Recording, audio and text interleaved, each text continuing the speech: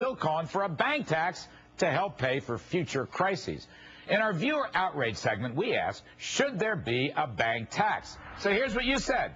Joseph from New York, of course there should be a tax because the banks have saddled us with the risk of their gambling. Julie counters. Who pays for the tax on banks? The depositors and investors. All right.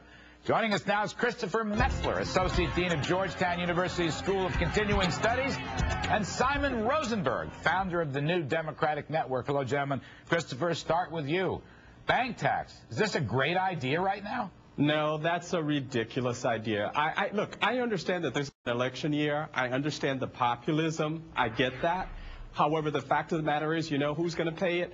We're going to pay it. What's going to happen is the banks are simply going to pass the tax on to the consumers. So how many taxes are we going to be able to sustain?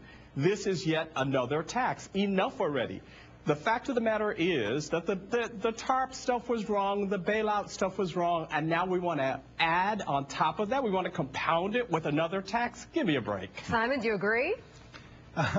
I think the goal of policy in Washington now should be to make sure that a better banking system comes out of all of this from what we had before. I think the financial services regulation bill that's going to be signed tomorrow is an important step forward. But if you look what's going on with the banks now, right, is that business lending isn't happening. There's still very high interest rates being charged to consumers.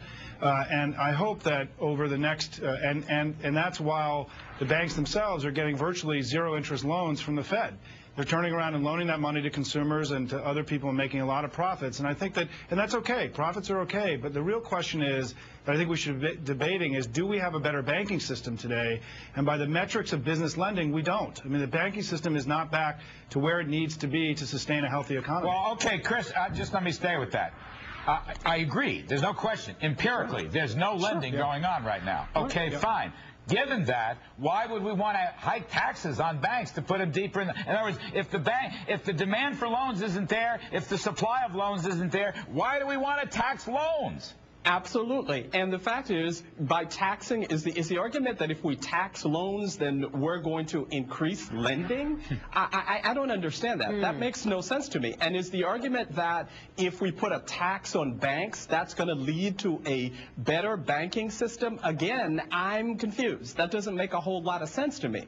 So the fact is, I don't think that we need to tax the banks. If you want to talk about a better lending system, fine. This tax doesn't get us there. Period. End of discussion. Well, and it's just to be clear, it's not actually in the financial services reform bill that's being signed. It was rejected by the Senate and the House during the process, and it's not going to be in the bill tomorrow. Right? Simon, what do you think would get lending going again?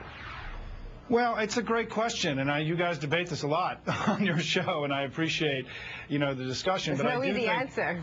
Well, I think part of the answer is that, we lent the banks a lot of money, and we continue to give the banks essentially zero interest loans. It would be, I think, a fair conversation to have about whether or not the banks should be required to take a percentage of that money they're getting from the federal government, and got from the federal government, continue to get with zero interest loans, and turning that back to low interest loans to businesses to make sure that they're lending to help create growth in the future. I think that's a reasonable thing given the incredible level of subsidies that are going on to the banks that are through the Fed right now, designed to help them get back to fiscal autonomy, right? I mean, we want them to be healthy again, but the question is, do they need to give a little bit back to taxpayers and to the economy for what they're getting back from the government? Yeah, but Chris, that almost presupposes that they don't pay taxes. Yeah. There is a corporate tax they pay. They also pay bank assessments to the FDIC. Most of the states have specific bank taxes. I mean, one could argue banks are actually taxed more than your average corporation.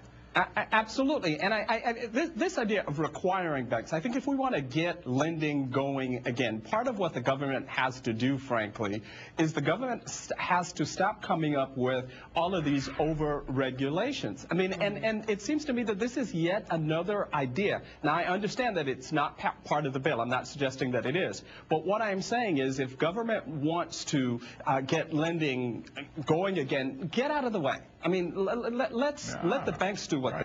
Right. Yeah, don't tie them up in red tape. Don't punish them. Don't kick them. Don't slam them. Try to nurture them. Great debate. Thank you very much for your time. Will financial reform bring you, the individual investor,